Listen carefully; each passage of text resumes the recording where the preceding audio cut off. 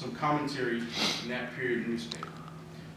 A sharp tip from Fisher's bat in the third inning threatened to ruin catcher Charlie Hodes.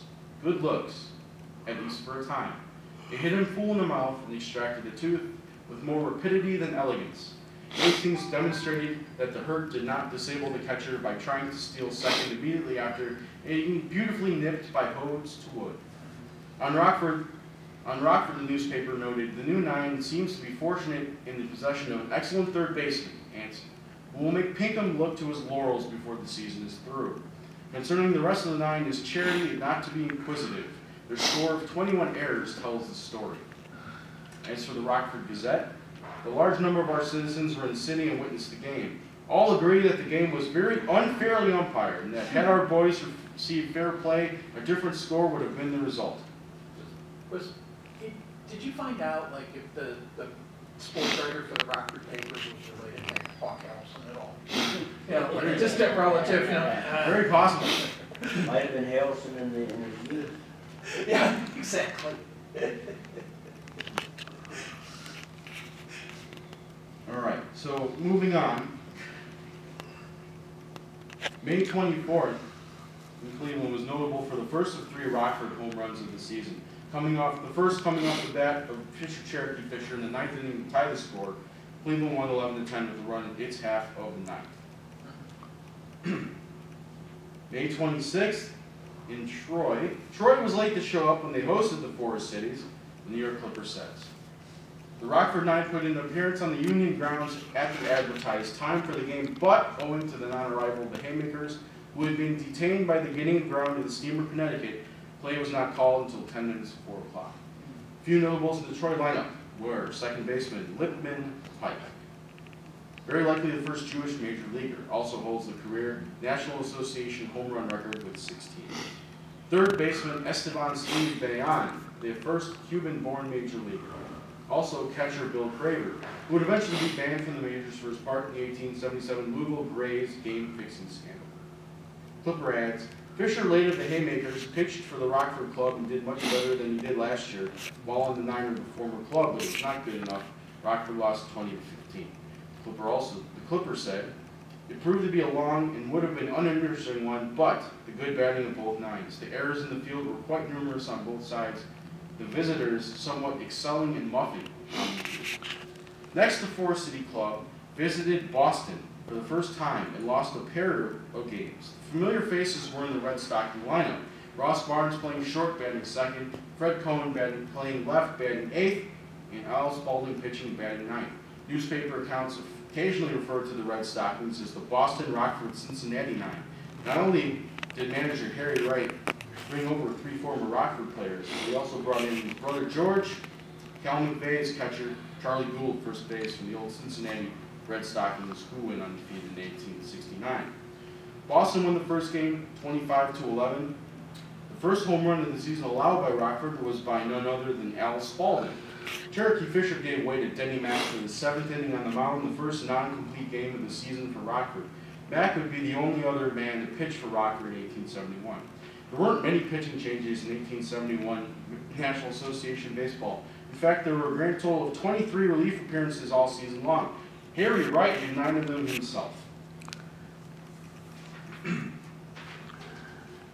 June 1st, 7-3 loss to New York people. When the Forest Cities visited New York on June 1st, Pony Sager was absent. The Rockford Gazette said he was somewhat injured. Having played the first 5 games to shorten the next 3 left, Sager never appeared in another regular season game. In his place was Al Barker, making his lone National Association appearance in the championship game. He had served as substitute in other games, but this is the only one he appeared in the regular season. Barker was the only member of the 1871 team from the original 1865 squad. It was Barker who, after the 1857 upset of the Nationals, he was captain at the time, was said to have proudly worn his uniform in public for the next 2 days. He was 1 for 4 with a walk and 2 RBI in his lone game, one of 11 players in Major League history to have multiple RBI in a 1-game career. Thank you to the Baseball Reference Play Index for that. After his baseball career ended following the 1871 season, it Civil War veteran went on to a lengthy career as a dancing school teacher, band member, he played the tuba, and a member of a quartet. He even umpired 3 National League games, all 3 Boston and Chicago in May of 1881. 2 RBI by Al Barker aside, Rockford lost anyway. From the New York Clipper of the game recap. Martin of the Eckfords as umpire and displayed excellent judgment in his decisions, but also showed a lamentable ignorance of new rules in one respect, considering that he is the captain of a professional 9, for he enforced the defunct rule of giving warning to the pitcher before calling balls and to the batsman before calling strikings. His repeated calls of ball to the bat and good ball, creating laughter as such calls have not been heard since 1869. This is also the debut of Dick Higham, later infamous for being the only man to be banned from being an umpire in 1882 despite murky details as to why. Notables in the mutual lineup: Dickie Pierce, often given credit for the baby hit or bunt. Joe Start, great first baseman, career dates back to the mid-1860s, played well into his 40s, was King Kelly's favorite player growing up. He should be honored at Cooperstown in my opinion. And Bob Ferguson played second. Modern fans may have read about him as having the spectacular nickname Death to Flying Things. According to David Nemec's phenomenal Major League Baseball profiles, he was rarely called that during his day. Instead, the preferred moniker of the time was Have a Care, his vocal signal that something was afoot when coaching the bases in his captaincy. So the next game was an 11-10 loss, even though they scored more runs than their opponent, without Tony Sager, and the team seemingly reluctant to use Al Barker regularly. Charles Chick Fulmer made his Rockford debut as taking over at shortstop. Bob Addy filled in his previous 3 games. Fulmer was from Philadelphia and attempted to serve as a drummer boy during the Civil War before he was sent home when it was discovered he was only 14, according to Bio Project by Peter Morris. He played with the Keystones of Philadelphia and 4 cities of Cleveland before arriving in Rockford. Notables of Philadelphia: Dick McBride, probably one of the 5 best pitching careers in National Association history. Second baseman Al Reach, one of the first professionals, if not the, later a sporting goods magnate, eventually merged with Spalding and Company. Third baseman Levi Meyerly. According to Nemec, Meyerly simply could hit a baseball better, farther, and more often than any other player of his day. He tied with Troy's Littman Pike and Chicago's Fred Tracy for 1871 National League home run lead of 4. He was also a single fielder. Rockford broke a 7-7 tie in the 9th to take a 11-7 lead. Philly then rallied for runs to make it 11-10, but that's where the game stayed. According to the game account, Meyerly made a couple of bad throws that gave the 4 cities 7 runs. He also homered, typical Meyerly.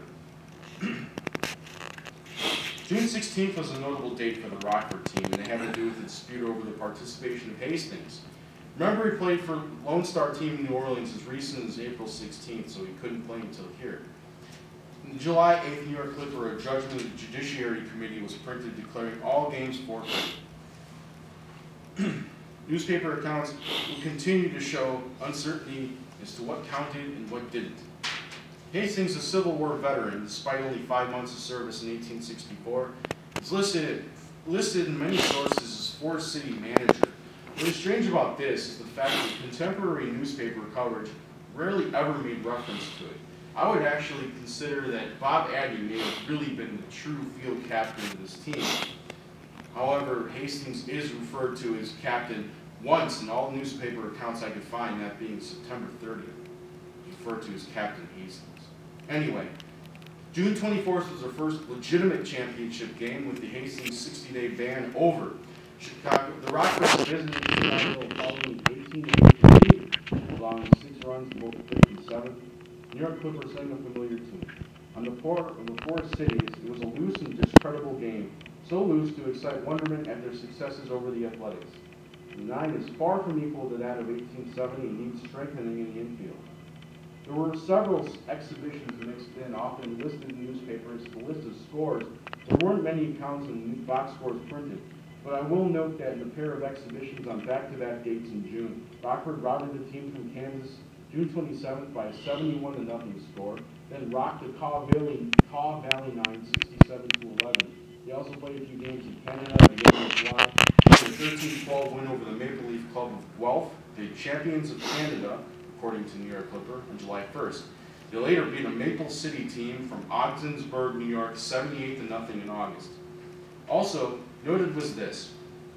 Sager, the left field of the Rockford club, he actually played short mostly, fell violently ill and could not play, but his absence did not affect the result. This coming from one of the exhibitions. He disappears everywhere. It's possible he could have been demoted to a role as a substitute, I'm not sure. But the man nicknamed Pony as well as Cricket. The Bio project by R.J. Lesh and Peter Morris is fascinating as it is more about the quest and tracking him down than it is about the man himself. The next season contest was in July 4th in Chicago against the White Sox. Clipper reported a crowd of 10,000. Forest City staged a late comeback. It was too little too late. The second Rockford home run of the season came in that 8-run ninth. It came off the bat of Gat Stiers. Garrett Stiers is one of the heaviest hitters of pre-National Association baseball as well as 1871. Rockford discovered him playing for the Byron Nine. He joined the Rockford team in 1868 but missed the 1869 season with typhoid malarial fever.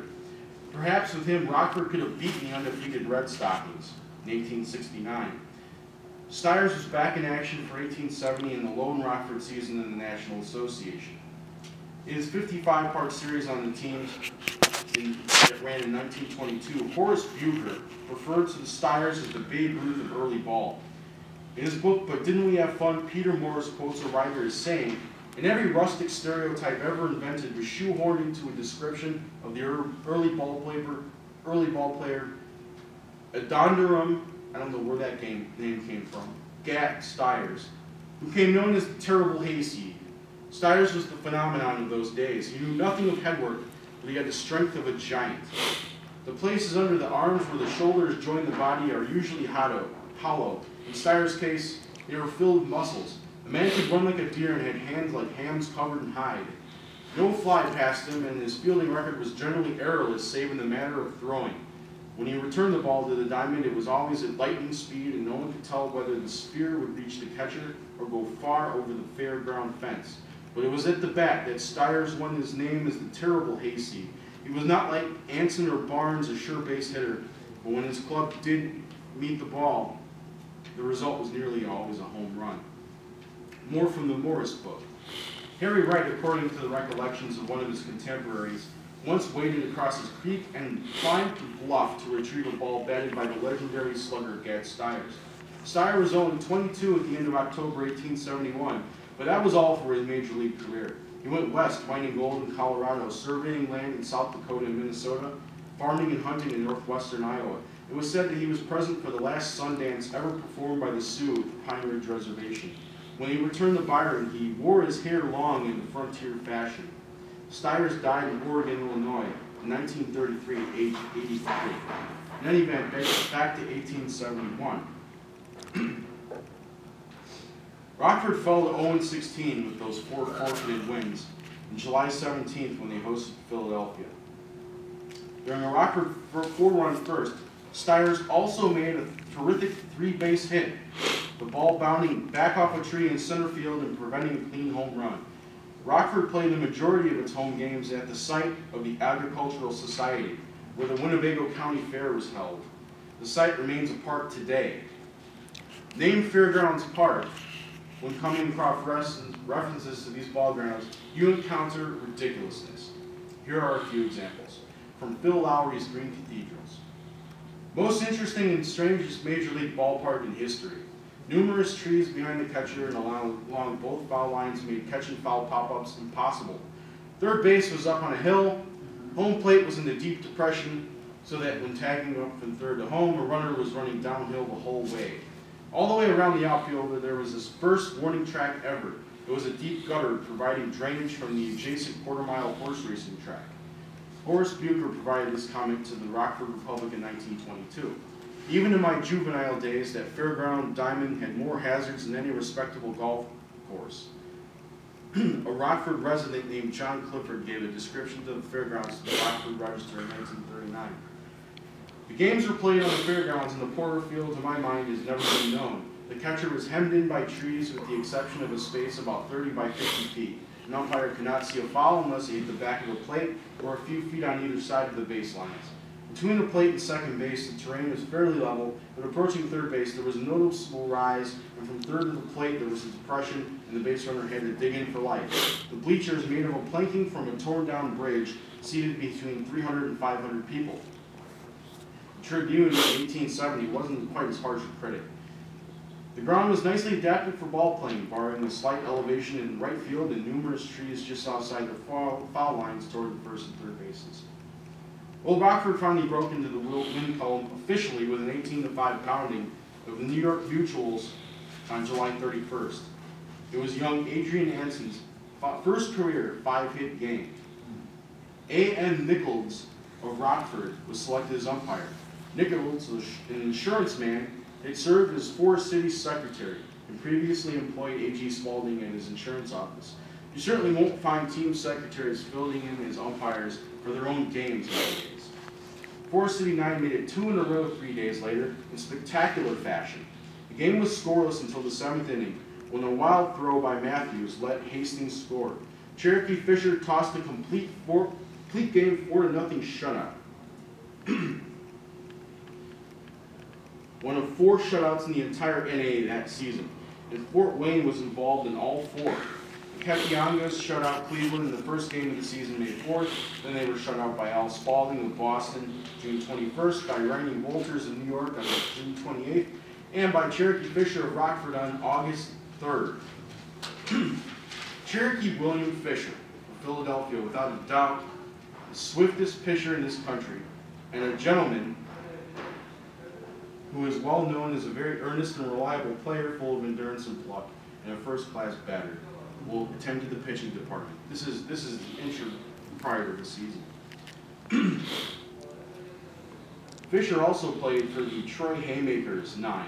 In fact, there was a notable game in 1869 where Troy tied Cincinnati and almost put a blemish on their perfect 1869 season.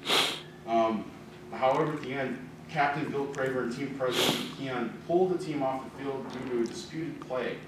Or was it? There were some whispers that there was gambling interests involved. William Rychek, in his excellent Blackguards and Red Stockings, said, Fisher is a solid hurler and went sober and an all-around good player. He could fire the ball at the best of them, but did not have Spalding's control, strategic ability, or offensive support. At least on one occasion, Fisher would be released from a team, presumably from drinking. The Chicago Tribune, even in 1875, noted Fisher depends on more speed than strategy. Fisher's NA career spanned 5 seasons for 5 teams. Baltimore Canaries in